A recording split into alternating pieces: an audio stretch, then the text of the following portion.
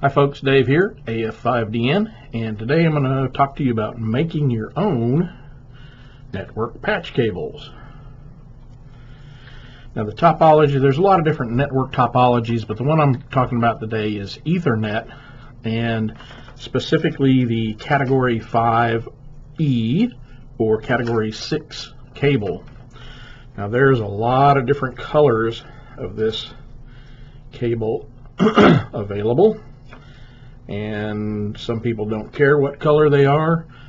In our server room, we use color-coded cables to designate different functions in the network. And these little RJ45 connectors. This is a Belkin RJ45 connector. So what I'm going to do is I'm going to show you how to take this cable and stick this thing on the end of it. Okay?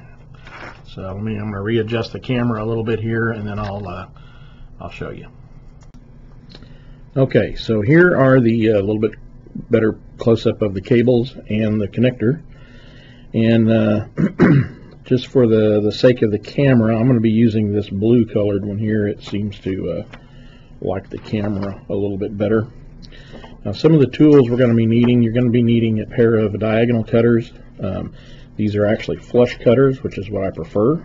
It's a flush cutter, not a diagonal cutter.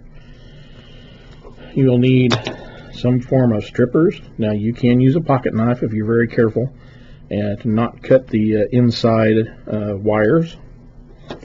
And definitely need some type of crimper. Okay, so the first step in this is going to be to strip off some of this wiring.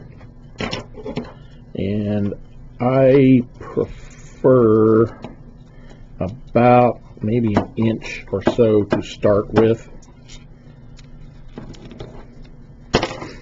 And again, you can use a pocket knife to do this, but just make sure you don't nick any of these small inside wires.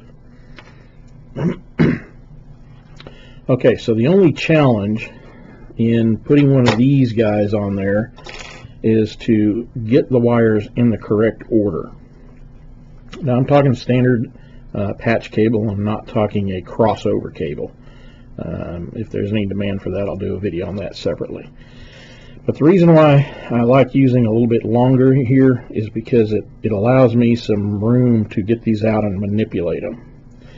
So the first thing you have to do is unwind the wires. And I usually unwind them in the pattern that they need to go into the cable. So I start with orange and white. And then I come over to this side. Now here's a trick. When you're dealing with this cable, depending upon how you turn it, you will find that the wires kind of lay in the proper order. So just kind of play with that a little bit. And on this side here, I'm going to unwind this guy. Now this is a way to build your dexterity. I've done many thousands of these things. Okay, so I usually do the orange first, then the brown second.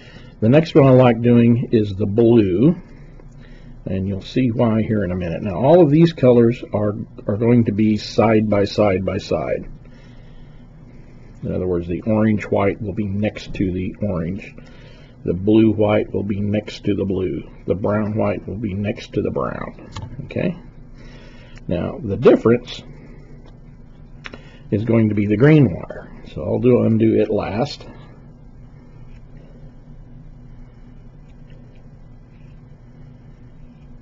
Okay? And the green wire is split. The green white goes down between the orange and the blue, and the solid green goes down between the blue white and the brown white. So now you can see why I leave a little extra here when I'm making this, because it's easier to get these kind of fanned out where you can get the colors in the right order. Okay, so that's the the proper color pattern we're going for. Orange, white, orange, green, white, blue, blue, white, green, brown, white, brown. and you notice you alternate white, alternate solid. Okay, now the next trickiest part is to getting these together and inside the connector. Okay, so here's a little trick that I do. I use my my pinchers here, and I try to pinch this. Now that I've got them all laid out fairly well, I try to pinch this guy down like that, and then I just pull these together using this excess bit up here, and you can see I'm kind of okay. You don't want to get in a hurry, but just kind of work these into. And you see, here's my cross where the green is crossing. So I'm going to make sure I hold that so that it doesn't get away from me. And just kind of work them out to where they're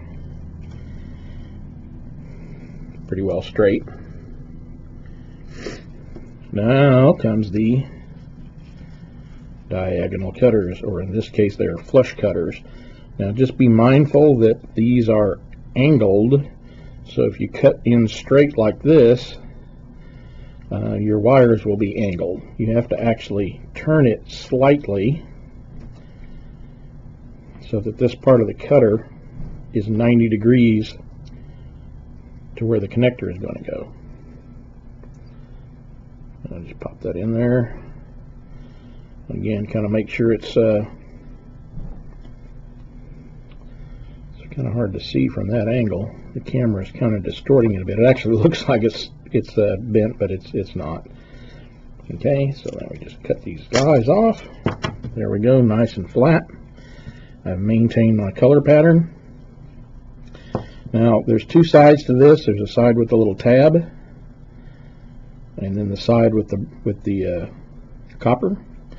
And at this point, you want to use it with the side with the copper. Not the side, the side with the tab goes down. And put that in here. Now, the trick here is if you just try to shove them in, they're going to get all crisscrossed. So I actually lay them down on the bottom of this and kind of put just a little bit of downward pressure. That downward pressure will help when I go to slide this into there, into that connector.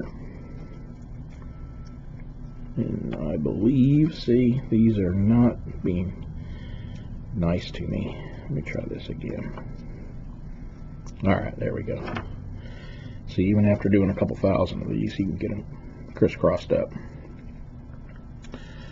So, you can see let me show you a problem here with this.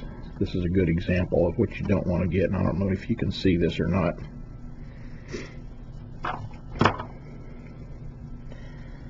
This little copper piece here has to penetrate the wire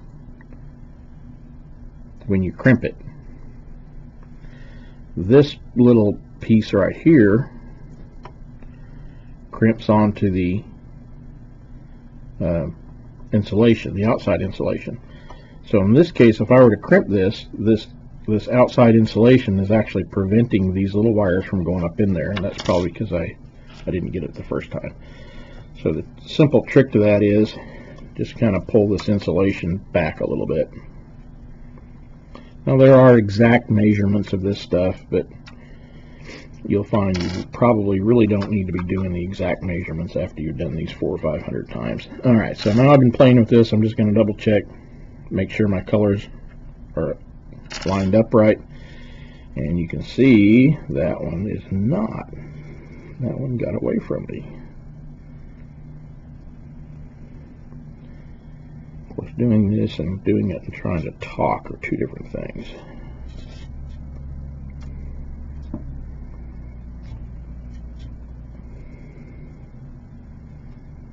Alright. Okay, we may have to get ornery with this guy here. Alright, here we go. Alright, so there we go. There's our color patterns back in the order we need them. Let's try this again.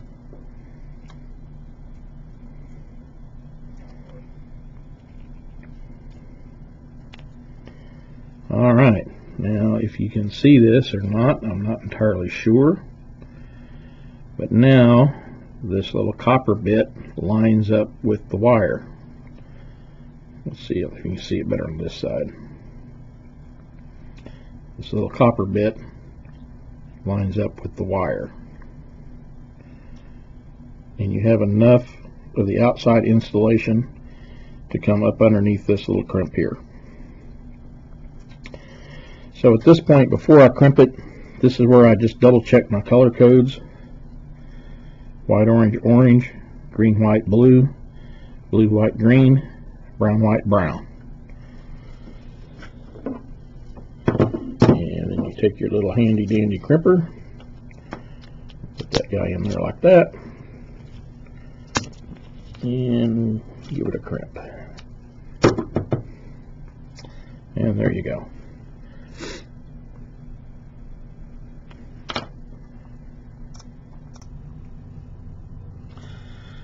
Alright, I went ahead and put a end on the other side of this little short nubby cable because what I want to talk to you about is testing them when you're done. And if at all possible, get some sort of a cable tester. You don't have to, but there may be a lot of trial and error the first few times you do it, and I'm pretty confident with mine. I can 98.8% of the time get them right without having to use a cable tester. This one's fairly inexpensive. You just plug your cables in there.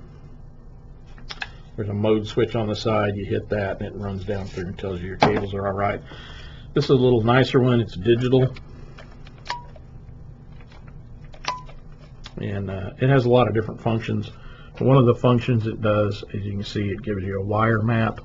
It literally tells you 1 for 1, 2 for 2, 3 for 3, 4 for 4. Okay, so that's it. That's how to make a patch cable for Ethernet using CAT5e or CAT6. Thanks a lot. Bye.